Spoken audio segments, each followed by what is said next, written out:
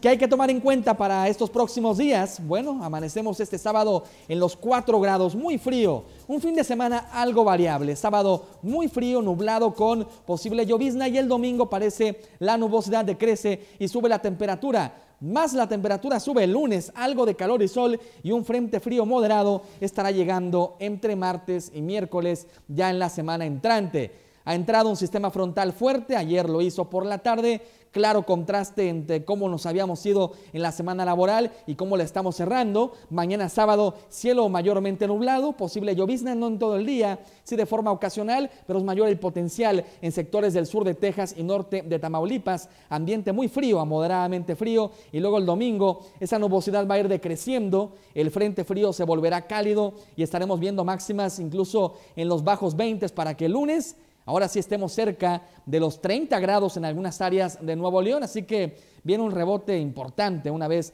tengamos este fin de semana que, le reitero, estará variable. Esta noche, 7 grados, nublado, frío, posible llovizna, 30% la probabilidad. Así amanecemos este sábado.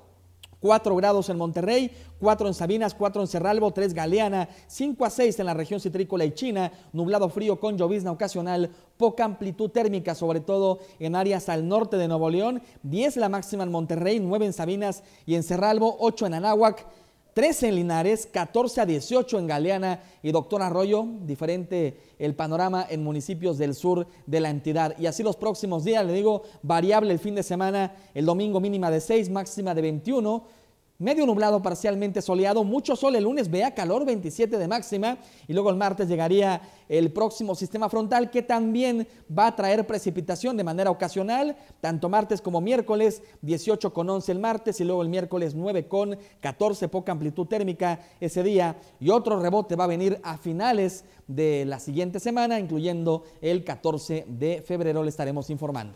Buen fin de semana, mucho ánimo, pásenla bien.